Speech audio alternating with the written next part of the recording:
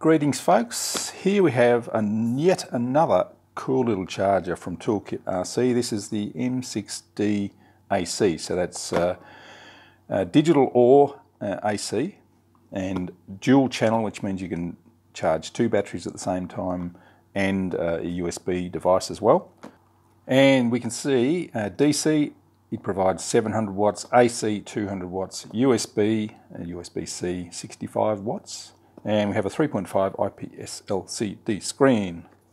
AC voltage 100 to 240 volts, 2.5 amps. And DC voltage 7 to 28 volts, maximum 30 amps. You can charge all the different sorts of batteries, lipos, lead, nickel metal hydride. Charge, discharge, storage, all of that sort of stuff. Let's have a quick look.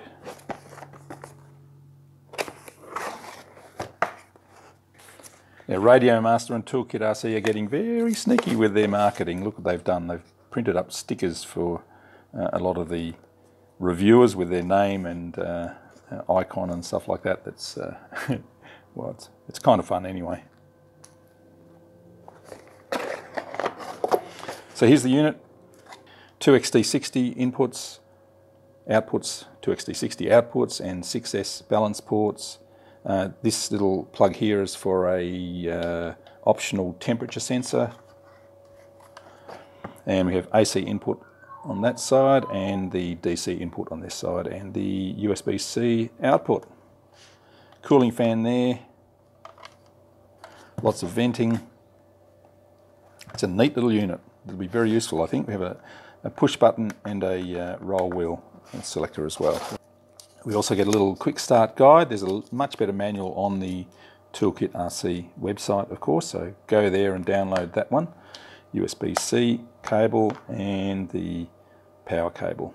All right, I have a 4S going in.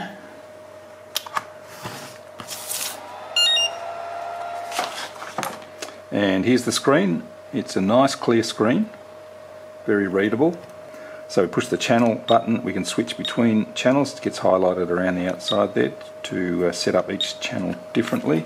Let's just plug in a LiPo and see what happens.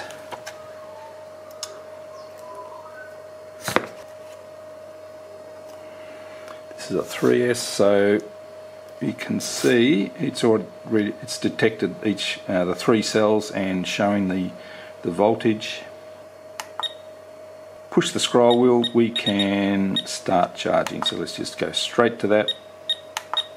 So that's charging now. In the setup menu, everything is configurable. Input voltage, power, this is the USB information, current there and whether the fan's on or not. And if we do the scroll wheel, we can get a measurement of the internal resistance. These batteries are pretty old.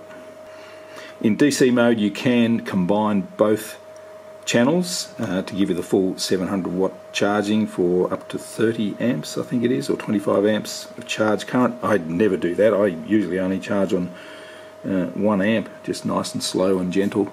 My batteries seem to last for a long time, so probably not a bad idea.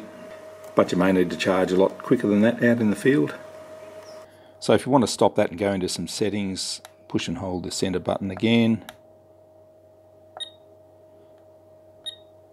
Stop. Now we can go into some setup. So push and hold the center the scroll wheel, and we can work out some input settings. I'm not going to go through this in detail. It's all in the manual, and you can work it out yourself. Security settings, maximum temperatures, safe times and things like that. Synchronous mode is where you combine both channels to charge using DC in for a quick charge. Battery selection, lots of stuff here that I'd have to read the manual to work out, but I'm not going to do that. I'm just going to show you that this wonderful charger is available. So you can change all the display settings as well. There's the backlight level, buzzer volume, language, light or dark, back to default. When you're in standby mode, with a push of the scroll wheel, you can set up the battery charging parameters. So choose the battery type, all the usual choices, auto cells, or tell it exactly which cell if it can't work it out. Different charge modes, discharge, charge and storage, end voltage, charge current, all of that sort of stuff. And start. So another excellent little choice for chargers. Lots of options around. This one has the dual channel, 2 batteries at the same time, plus a USB, either AC or DC. Great choices. Everything can be configured. Really nice little piece of kit. The M6DAC from ToolkitRC. Thanks for watching.